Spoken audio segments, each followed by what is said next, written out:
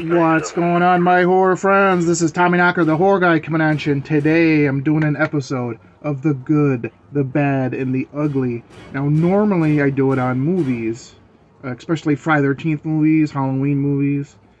But today I'm going to do something a little different. I'm going to do an episode on Friday the 13th, the video game. Yes, from Gun Media, not the Nintendo game. That's a whole separate video I should do someday.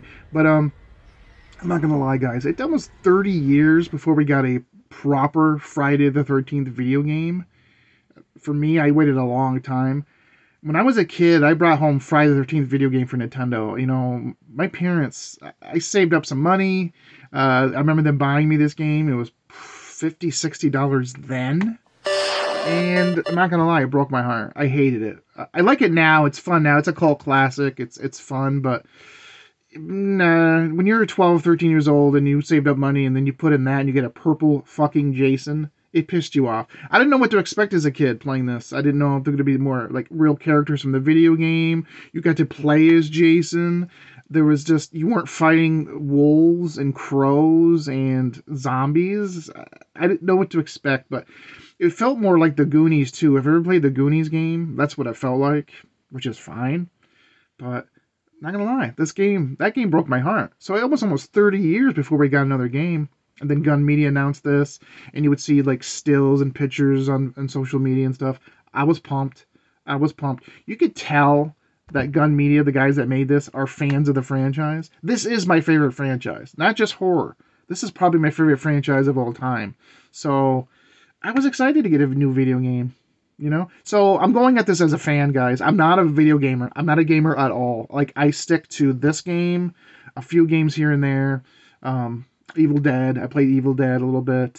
Zombie games like, you know, Dead Rising. Basketball games, some wrestling games here and there. But that's really it. I'm not coming at this as a gamer. I'm coming at this as a Friday the 13th movie fan and how the game, what it did for me as a fan, you know? So I'm going to go over the good things, the bad things, and the one ugly thing about this video game. If you know anything about this video game and the franchise and some of the stuff that happened behind the scenes, I think you know where I'm going with this. But yeah, so here we go. The good things about Friday the 13th video game. I love the Easter eggs. There's a lot. I'm not going to name every single one, but there are a few here that you catch, you know.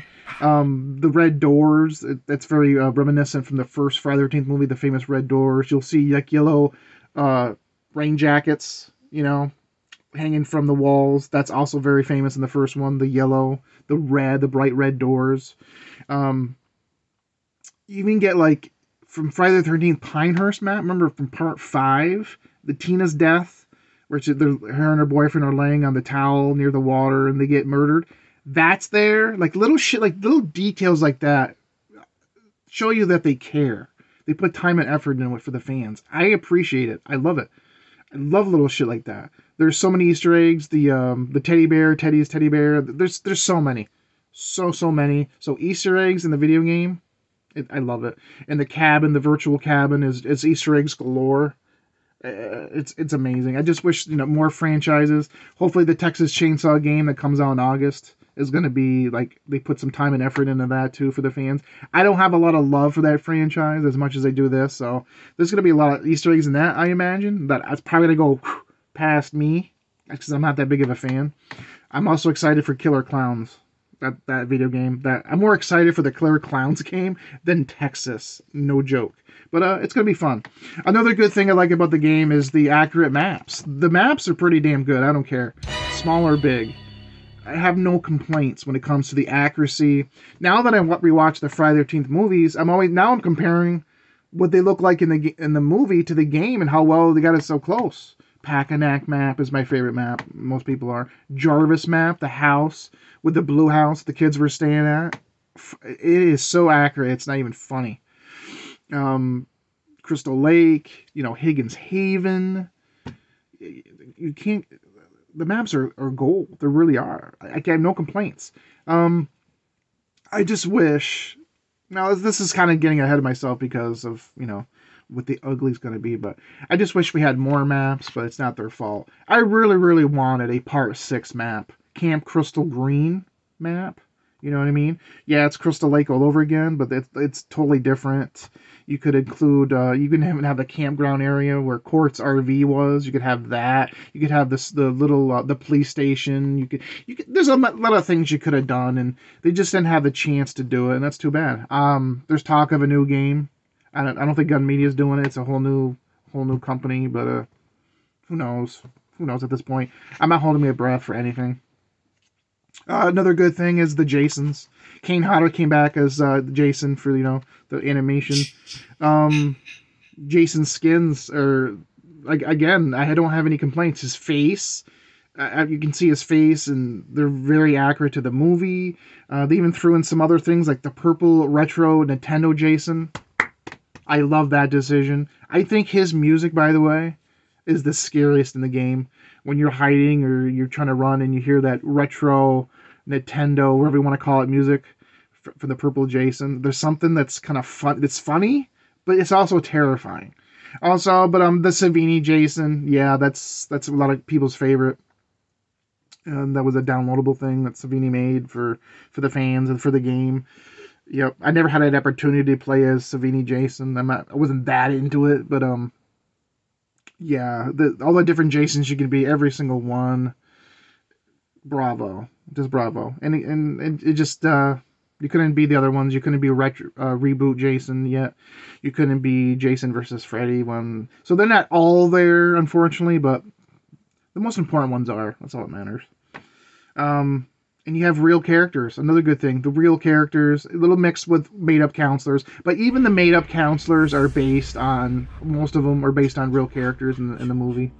You have Jenny, who's Chris Higgins. You have Chris Higgins. You also have Tommy Jarvis in the game. You have Fox. You have Shelly. You have the hippie Cheech guy from Part 3. He's in it. But even other characters, she's supposed to be from Part 7, The New Blood. What's her name? The bitchy girl. She's in it. Yeah. Almost every character is based. AJ, the girl from Part 5, they say it's kind of a mix between the punk girl from Part 5 and the guitar girl from Part 8. Kind of like a little mash there. I love it. I absolutely love it. I just wish we could have gotten more characters. And I'll get that to the bad, I guess. That's not their fault. The music, the Harry Manfredi did the score, the music for this. Every Jason from that movie has that theme. If you have a Part 2 Jason or a Part 3 or 4, and then Jason's coming near you, you hear his music. The only thing I wish is when you play as Jason, I wish you could still hear the music.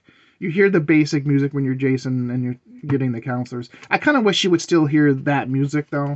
But that's okay. And I have Xbox One, so I don't know if anything that I say from the other versions is different from my Xbox One. I've never played Friday the 13th for the other consoles, so I don't know if things are different. I'm just going by my Xbox One, guys. That's all I'm doing. But I like the music. Harry Manfredi score, gold. And the last good thing I love about this game is the kills. You have a mix of really original kills with the iconic kills. Like the sleeping bag kill, of course. Yep. And then you play you can have the other games where online game, what do you call those offline games you can earn points. Story mode. You can do like a story mode. And you can do it the tent kill. It's a little different.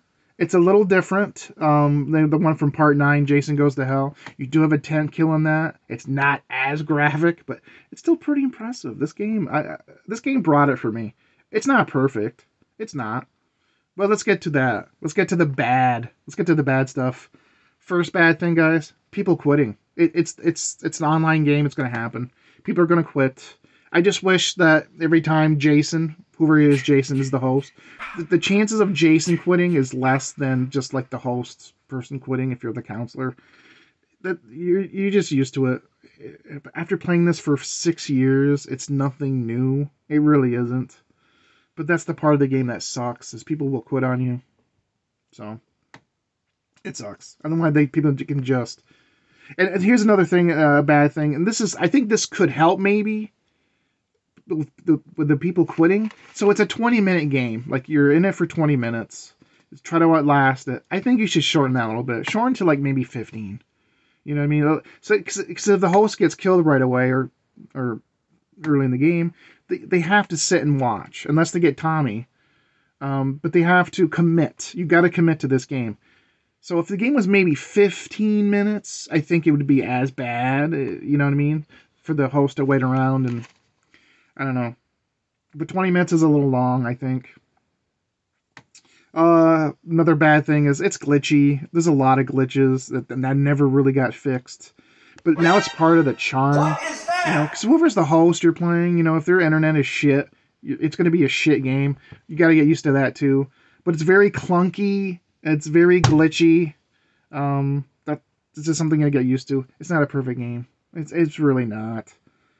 But some of the glitches are iconic, like they used to do, like the big-sized weapons.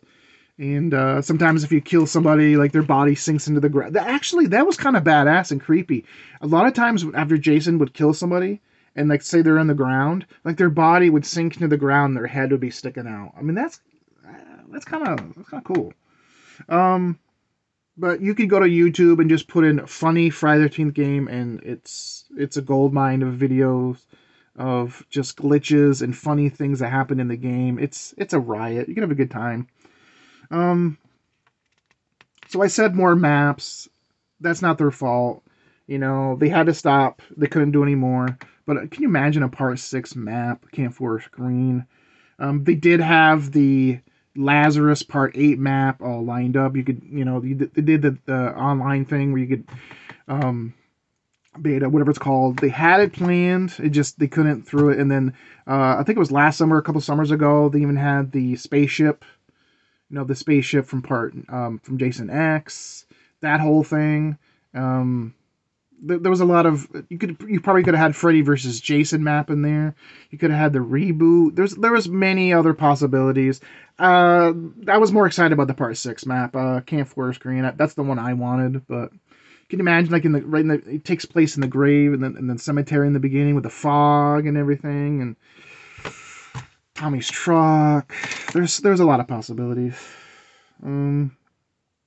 So again, they couldn't do a lot. They had to stop. I wanted more characters, real characters. I love the characters they put in the game, but I think even some more choices, like when you call the radio and you can get Tommy Jarvis to come down, right? What if you had a choice? What if you had different choices of like enforcers other than Tommy Jarvis? What if there was like Tina? And yes, you do have some of her powers. You know what I mean? Creighton Duke. I thought he would be a good enforcer. You know, someone to call. Also, I thought that this would be cool. You know, when the cops show up after the cops are called, and then you see the cops' car there at the the exit. What if he's not a playable character, but what if he's just standing there with a gun, waiting for you to go past him so you're safe? What if it was Sheriff Garris? What if he was just like the character of Sheriff Garris there by the cop car with his shotgun pointing, you know, just in case Jason shows up? Come on, man, that would have been kind of cool. Just my opinion. And other characters would be cool. Can you imagine like Demon or Jimmy? I mean, the possibilities are endless, but I like the characters that they gave us, especially La Chapa. He's my fave. He's absolutely my fave, but kind of have a mix of made-up characters with the real characters, but just a little bit more, you know. And I said the 20 minutes is too long, absolutely. So let's get down to the ugly. And we already know, I've already kind of touched on it. It's the lawsuit. The ugly is the lawsuit, and the game just... It is what it is. It had to stop. You couldn't have any more characters. You couldn't have any more maps. And then they just gave up, said, fuck it, we're tired of this, you know? So they went on to greener pastures. They're going to do Texas Chainsaw Massacre and other things like that. I still play this game to this day. I play it every day. I got this game 6 years ago at launch. This came out, I think, June of 2017? And I play it almost every day since. There's something that is just... I'm a Friday the 13th guy. And this really makes me want to watch the movies all over again. Seriously, the maps, the music, it does a good job. It does a great job of getting the atmosphere, the feel of the franchise.